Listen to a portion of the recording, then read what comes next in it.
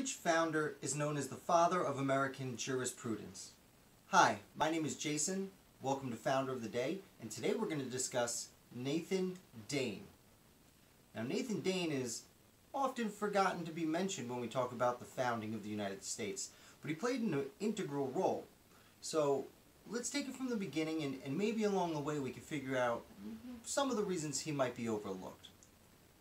First of all, Nathan Dane came from a fairly poor family. His father was a simple farmer, but Nathan's intelligence shone through, and he was able to verify this and make his way into Harvard University.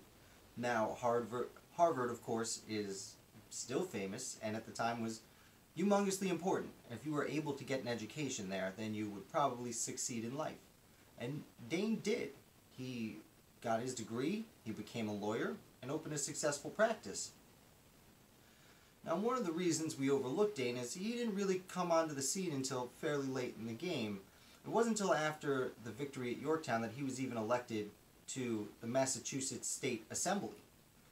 He spent a few years there before being sent to the Continental Congress as a delegate. And this is where he really starts to make his name for himself. In the Continental Congress, he is most famous for being a major, one of the main authors of the Northwest Ordinance of 1787. Now, there were a few Northwest Ordinances, but the Ordinance of 1787 was extremely important because, first of all, it brought all these territories that were in the West that now make up states like Ohio and Indiana and Illinois, Michigan, Wisconsin, parts of Minnesota. This is what really brought them all in as, well, territories of the United States. They weren't states yet, but it also defined what they needed to do to become a state. How big their population had to be, how their government had to be organized, things of this nature. Now, the most important part is a part that Dane wrote. It's Article 6, which is the abolition of slavery in the Northwest.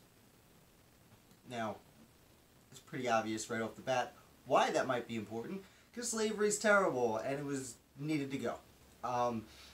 However, what's interesting is this article passed unanimously in the Continental Congress, which begs the question, why would the Southern delegates want slavery to be illegal in the Northwest? Turns out there's a few answers for this. First and foremost, and often forgotten because of the Civil War, which would happen 70, 80 years later, most of the founders thought slavery was a dying institution. You had, for several reasons, it was slowly becoming not profitable. That's why when they write the Constitution, everyone was like, yeah, 20 years and we'll stop importing. It wasn't until during the Washington administration that Eli Whitney would go on and create the cotton gin, which would totally backfire when it comes to getting rid of slavery, because it suddenly made it real profitable and people went for it. But let's not get too off topic. In addition to slavery, people thinking slavery was going to disappear, Southerners didn't want competition from plantations in the Northwest, nor did they think it would have been very difficult to transport slaves there, which would have been expensive and hard, and the only other option would have been to attempt to enslave Native Americans, who were already at war with and really would never submit, is the assumption, but that's neither here nor there. But either way, Nathan Dane was the one who outlawed slavery in the Northwest, and therefore later on, when it was the whole north of the Mason-Dixon, he was a lot of that stemmed from his earlier work. Now, the following, or earlier that same year, about the same time I guess I should say, people were coming back and saying, hey, we had this meeting in Annapolis, this Annapolis Convention, and it didn't go very well. Nathan Dane is the one who got on the floor of the Continental Congress and motioned that they have a meeting in Philadelphia to revise the Articles of Confederation. Now, of course, neither Dane nor anyone there really realized that they would be writing a new government and doing away with the Articles, but that is what happened. When that happened, Dane did support the Constitution. He did think there was a need for a more unified federal government. He was a little nervous about parts of it and seems to have been relieved when the Bill of Rights was signed. And then Dane kind of steps back. He serves in local Massachusetts government, but he focuses on his law practice. And then years go by, and he attends the Hartford Convention. Now, I'm sure I will do an entire video on the Hartford Convention.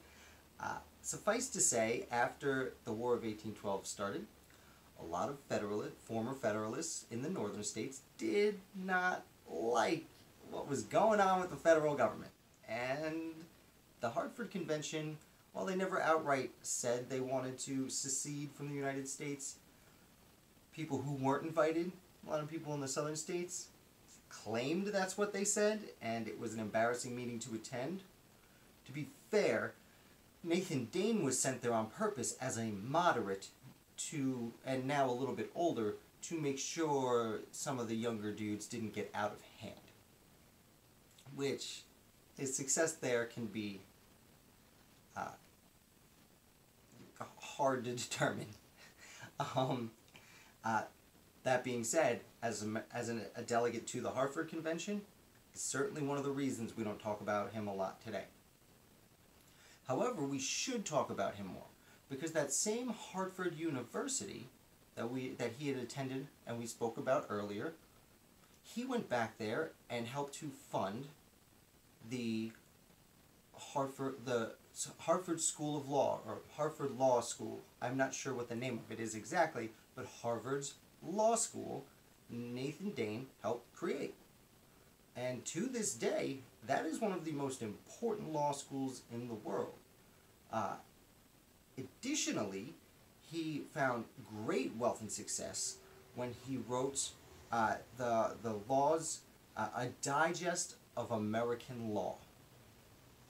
And this, because there were a lot of lawyers around the colonies, this was the first book, a 9-volume feat of writing that he accomplished that outlined all of America's legal code. And therefore, every law office in the United States of America bought a copy. And first of all, 9 volumes is 9 times the income, and to have any successful publication, especially back then, I mean, that was celebrity. So he made a vast fortune, which again, he invested most of into the law school to help get that off the ground. It was his way of giving back to his country. So, we'll leave the life of Nathan Dane there. If you have any questions or comments, please leave them in the comments section below.